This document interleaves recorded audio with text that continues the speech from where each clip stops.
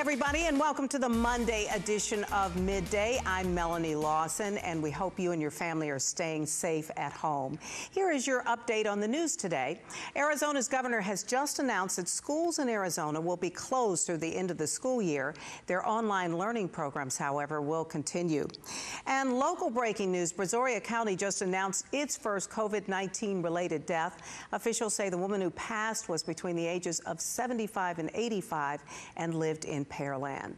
Well, a mandatory 14-day quarantine is now in effect for anyone who drove or flew into Texas from 11 states around the country, and that includes Louisiana. Now, that order does not apply to commercial drivers, to military members, or first responders.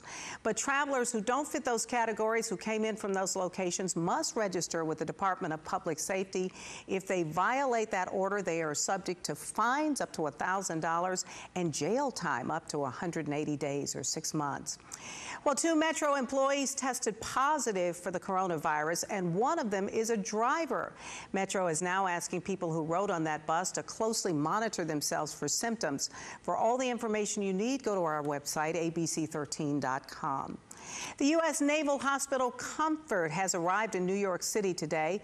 It is being used to treat non-coronavirus patients as the city's hospitals fill up with infected patients.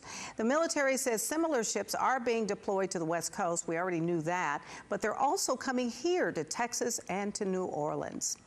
A shopping mall in Wuhan, China has reopened today, a small sign of hope there.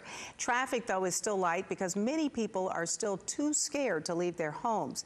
Now, Wuhan, as you might remember, was actually the epicenter of the coronavirus, really where many people believe it began. The city continues to be on lockdown. It has been for months, but restrictions are slowly being lifted now that it appears the spread of the coronavirus is slowing down there. The 2020 Olympics in Tokyo was rescheduled for July of next year.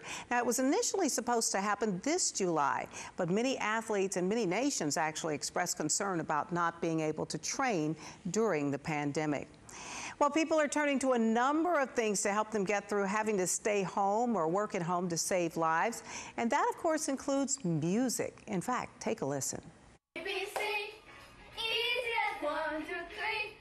Simple as do, re, mi. ABC, 1, 2, 3.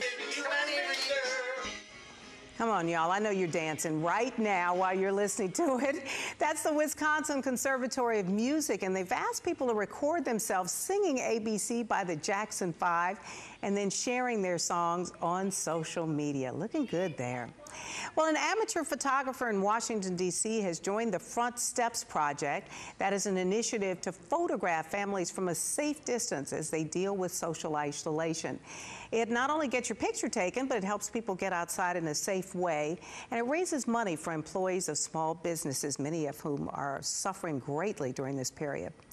And then outside this hospital in Brooklyn, small messages of hope have popped up to greet medical personnel as they arrive to work. The woman behind the messages is hoping they can help fuel doctors, nurses, and hospital staff as they push forward in what can feel like an endless battle against a terrible, terrible enemy. Well, that is it for now. We hope we will see you later today as we begin online, beginning at 3 o'clock. But we're always here for all the latest news here at ABC 13. Have a great day.